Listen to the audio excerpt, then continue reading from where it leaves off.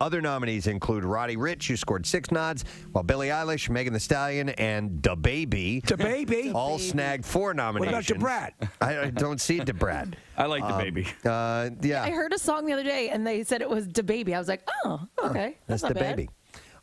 DeBella's got to fall in there somewhere, right? Yeah. Just by duh. For Yazoo.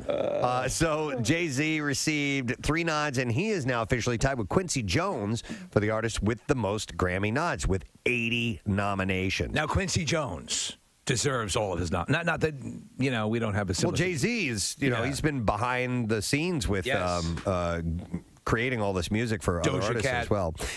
Surprisingly, The Weeknd was snubbed. What? And didn't receive a single nomination for his album After Hours. He's been wearing all that crap for nothing? He's the halftime Super Bowl halftime. Oh, is he really? He's the dude that's doing it, which is interesting. The singer-songwriter reacted to the news on Twitter, though. Listen to this, okay?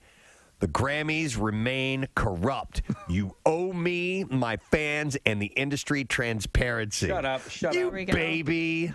He's DaBaby. He's DaBaby. Yeah, why are you trying to be... we already have a DaBaby. Stop being DaBaby, too. You're DaWeeknd. DaBaby. Don't be DaBaby. We have DaBaby. Be DeGracious. Oh, my God. You can't do that. No. I mean, you can, but it's stupid to do that. To say that's to be just stupid. Me. Yeah. You didn't pick me. You know what though? What? It'll work. He'll get a nomination next year. You think so? Yeah, people will respond to it, and it's kind of like how Taylor Swift used social media to legally change song rights. And they mobilize their fans, and the Grammy people will pay attention in 2021. So the Grammys will be hosted by Trevor Noah, and it's set for January 31st.